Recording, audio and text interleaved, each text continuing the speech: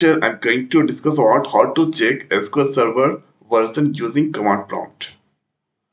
So here, let's open this command prompt.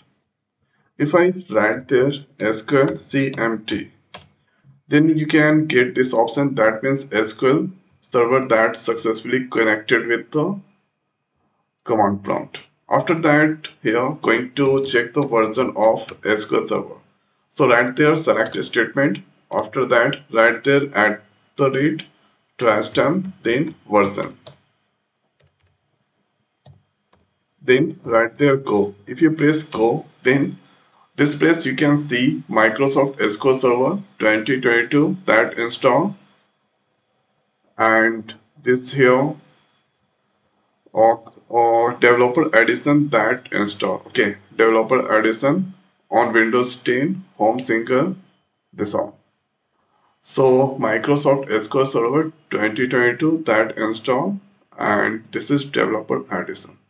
Now we can get the same result using Microsoft SQL Server Management Studio. So let's go on this new query, write there select statement @version. When you run this query, then you can see the same message or this is or displaying. There I'm using Microsoft SQL Server 22 and here product version is 16 and this also or displaying this place. Here this is October 8, 2022. That's release I think, and this is here or developer edition is there. Okay, so if you write this query or this inside SSMS, you can get more detail here. This is including product version is now 16 is there. But when you are using, okay, here also 16.0 this. So 64-bit operating system, that's for. Okay.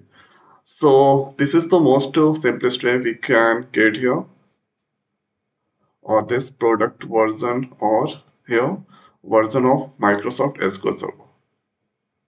So I hope guys this video is helpful for you. So now in this video it's over. So thanks for watching. See you next week. Thank you.